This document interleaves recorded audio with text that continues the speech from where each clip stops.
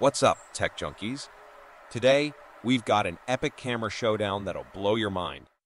We're pitting the revolutionary Samsung S23 with its mind-boggling 200MP camera against four new contenders that are here to shake up the industry. Now, let's take a closer look at the competition.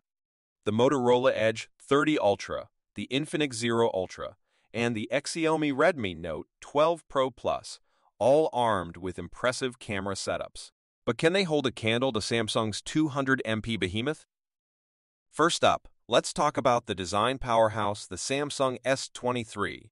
With its premium build, gorgeous curves, and cutting-edge aesthetics, this phone is a stunner. But we're here for that groundbreaking 200MP camera. Is it truly as mind-blowing as it sounds?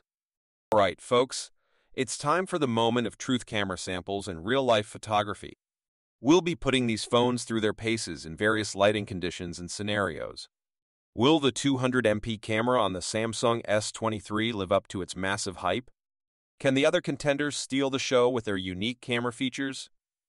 The smartphone landscape is constantly evolving, and Lenovo-owned Motorola has thrown down the gauntlet with their latest flagship contender, the Motorola Edge 30 Ultra. First things first, let's talk about the design. The Motorola Edge 30 Ultra is a true head-turner. Its sleek and stylish exteriors make it one of the most elegant phones on the market right now.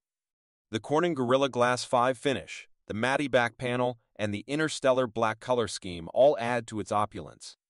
And hey, they even threw in an IP52 rating for water resistance? Bonus points!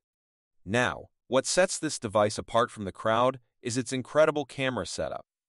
Brace yourselves, folks, because we're talking about a whopping 200MP primary camera. Yes, you heard that right, 200 megapixels. Motorola is breaking records with this one. And while you might think it's just a numbers game, we'll find out if this upgrade is truly worth it. But that's not all. Feast your eyes on this gorgeous 6.67-inch endless edge display. With a refresh rate of 144 HDR10 capability, it's a visual treat. Sure, it's not LTPO 2.0, but trust me, once you lay your eyes on this display, you won't be disappointed. Alright, let's talk about photography, the highlight of the Motorola Edge 30 Ultra. With the 200MP primary sensor, you can capture astounding levels of detail. But here's the kicker. Is it really necessary? Or just overkill? The Snapdragon 8 Gen 1 SoC ensures this phone blazes through every task with ease. The performance is top-notch, but there are some concerns with sustained loads. We'll dive deeper into the pros and cons of the software and hardware to see if it lives up to the expectations. With a 4,600 mAh battery and a super-fast 120-watt charger in the box, you won't be left hunting for power outlets. The Motorola Edge 30 Ultra offers excellent battery life, and the 120-watt charging can juice it up in just 26 minutes. That's insanely fast, folks. So, is the Motorola Edge 30 Ultra worth your hard-earned money? It's a compelling flagship phone with an extraordinary camera, a stunning display, and top-notch performance. However, there are some areas that could use improvement, like low-light photography and occasional throttling. Is the Motorola Edge 30 Ultra a flagship contender that makes its mark in the smartphone arena? What are your thoughts on this device? Let us know in the comments below. Hey there, awesome viewers! We couldn't be more thrilled to create incredible content for all of you. But hey, we need your support to keep this show going strong. So, if you enjoy what you see here, be sure to hit that like button and hit that magical subscribe button right now. Oh, and here's the best part. Leave us a little comment down below with the magic words "I have subscribed," and we'll know that you've joined our fantastic community. It's been 8 years since Xiaomi introduced the Redmi Note lineup in India, and boy, has it left a mark. Today, we've got the top-tier Redmi Note 12 Pro in our hands, armed with the groundbreaking 200MP Samsung ISO CELHP-X sensor. Can this mid-range smartphone truly shatter the boundaries of image-taking capabilities? Stick around as we dive into this detailed review to find out. Let's start with the design and display of this beauty. The Redmi Note 12 Pro may not be the slimmest or lightest, but its robust build quality makes up for it. Plus, with 3 stunning color variants, including the cool iceberg blue, this device is an absolute eye-catcher. The display is where this phone truly shines.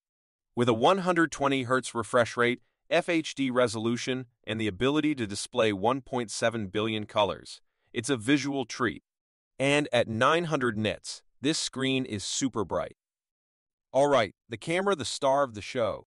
The 200MP sensor on the Redmi Note 12 Pro does not disappoint. Daylight photography is sharp, detailed, and boasts an excellent dynamic range. The only slight niggle is a cooler color temperature in certain conditions, but that's easy to overlook with the outstanding results.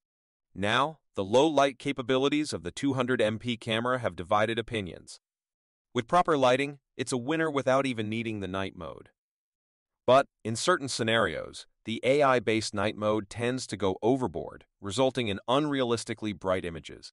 Fine-tuning this aspect could truly make it a flagship-level contender. If you folks are interested in purchasing any of these phones, please see the links below. Full disclosure, Amazon does pay me a commission at no extra cost to you. Performance-wise, the Redmi Note 12 Pro rocks the MediaTek Dimensity 1080 SoC. It handles everything from gaming to social media with ease. Plus, with 5G support and a side-mounted fingerprint sensor, it's future-ready and snappy. Now, the battery on this device is a massive 5000 mAh, easily lasting over a day. But here's the kicker, the 120-watt charging. It'll take you from 0 to 100 in less than 20 minutes. Unbelievable. One of the most discussed negatives of the Redmi Note 12 Pro is size and weight. This phone is undeniably robust, and while that means durability, it also translates to a heftier feel in your hand. Now, for some users, the solid build might be a plus, but for others who prefer lighter devices, this could be a deal breaker. If you have smaller hands or like a more compact phone, you might find the Redmi Note 12 Pro a bit challenging to handle. Don't get me wrong, the Redmi Note 12 Pro is a beast of a phone, but it's a bit bulky for my liking. I love the features, but I wish it was a tad lighter. Moving on to another aspect, software updates. Now, Xiaomi has come a long way with its MIUI skin, but there have been concerns about the timeliness of software updates on the Redmi Note 12 Pro. Battery life, a crucial aspect for every smartphone user. While the Redmi Note 12 Pro packs a respectable 5000 mAh battery and fast charging, some users have noticed that the battery life isn't as stellar during prolonged gaming sessions. If you're a heavy gamer or rely heavily on your phone throughout the day, battery performance during extended usage is something you might want to consider. I know there's been a lot of buzz around the Infinix Zero Ultra, but is it really worth the hype and the price tag? Let's find out. First things first, let's talk about that curved AMOLED panel. It's got a 120Hz refresh rate and a peak brightness of 1000 nits, perfect for outdoor usage. But here's the catch, it's a curved display, and that might not be everyone's cup of tea. Alright, let's talk power. The Infinix Zero Ultra is rocking the MediaTek Dimensity 920 processor, which is decent for day-to-day tasks.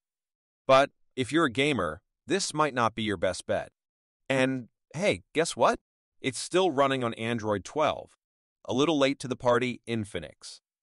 The cameras. Now, don't get fooled by the 200MP hype. While it might sound impressive, real-life usage paints a different picture. The 200MP sensor might not be as great as you'd expect, and the OIS and videos could use some improvement. It's not a bad camera setup, but it's nothing groundbreaking either. Now, here's a feature that caught our attention, the 180-watt fast charging. It's super fast, no doubt about that. But the 4500 mAh battery might leave heavy users wanting more. On the bright side, you can charge this baby from 0 to 50 in just 4 minutes. Impressive, right? Let's sum it up. The Infinix Zero Ultra does have its perks, a sleek design, 120Hz display, and that blazing fast 180W charging. But it's got its fair share of drawbacks too, the plastic back, average cameras, and software that's a bit behind the curve. So, here's the verdict. If you're a casual user who loves a stunning display and fast charging, this might be a good fit for you. But if you're a gamer or a camera enthusiast, you might want to explore other options in this price range. In Phoenix, we need a little more than just gimmicks. Plus, it's got a plastic back, which is a bit of a letdown for a phone in this price range. And there you have it, folks. 3 ambitious smartphones with some hits and some misses. What are your thoughts on these devices? Let us know in the comments below. And if you enjoyed this video, don't forget to hit that like button and subscribe to our channel for more exciting tech content. Until next time, stay geeky and stay tuned.